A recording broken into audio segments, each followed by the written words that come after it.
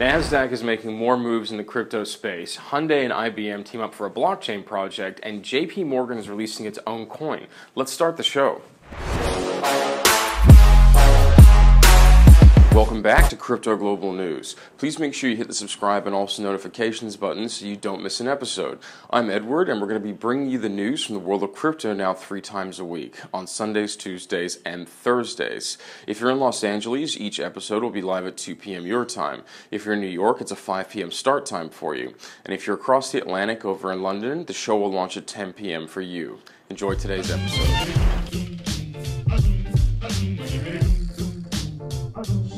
12 Romanian nationals have been extradited to the U.S. to face charges after a multi-year investigation snapped shut on an extensive array of scam operations, all hinging on cryptocurrency transfers. All told, 15 Romanian nationals and 1 Bulgarian were charged with 24 counts including RICO conspiracy, wire fraud conspiracy, money laundering conspiracy, and aggravated identity theft. The charges indicate that millions of dollars worth of Bitcoin were stolen in these scams, although firmer numbers are not forthcoming. The schemes mostly involved advertising fake merchandise such as cars to unwitting victims and crafting elaborate fake personas or even impersonating real ones and using credentials to lure people into sending Bitcoin payments to the overseas scammers. The report indicated that the scammers often adopted personas of U.S. military members, presumably to appear more trustworthy. It'll be interesting to see in the future what other countries collaborate when it comes to blockchain law enforcement.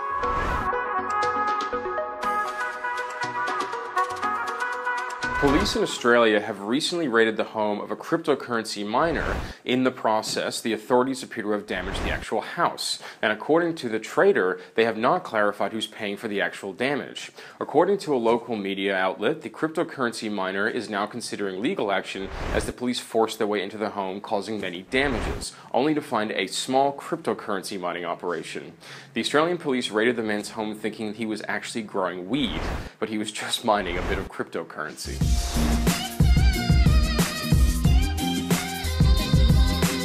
Nasdaq, the second largest stock market in the world, will bolster its crypto offering with the new Bitcoin and Ethereum tracking indices on the 25th of February this year. The indices will offer real-time price updates in 30-second intervals on the 2 cryptocurrencies for clients using Nasdaq's global index data service. The 2 indices are the Bitcoin Liquid Index and the Ethereum Liquid Index, both the product of the firm Brave New Coin. Bitcoin Liquid Index and Ethereum Liquid Index are each designed to provide a real-time spot or reference rate for the price of 1 Bitcoin and 1 Ethereum, respectively, quoted in US dollars, and based on the most liquid ends of their markets. Will this lead to an increase in the number of people who trade Bitcoin?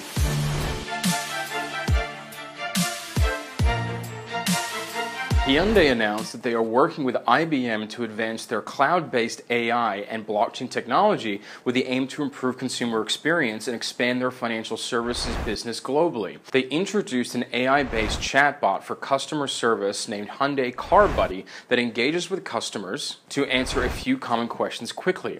The system consistently learns through interactions with its users, and since it depends on the natural language progressing as well as machine learning technology from IBM Watson, this chatbot is able to comprehend the hidden meaning, interpret questions, and give answers and information to enhance the client experience and streamline customer service operations. Hyundai commercially, additionally, is collaborating with IBM to apply blockchain and modernize its business model. What other major corporations will use blockchain next?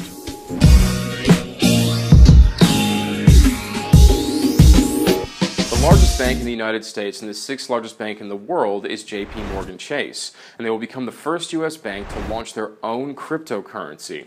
The crypto asset will be called JPM Coin and will purportedly be used to increase settlement efficiency within 3 of the banking giant's own operations, with plans to expand to more operations throughout time. With JPM Coin, international payments can be settled in real time at any time of the day.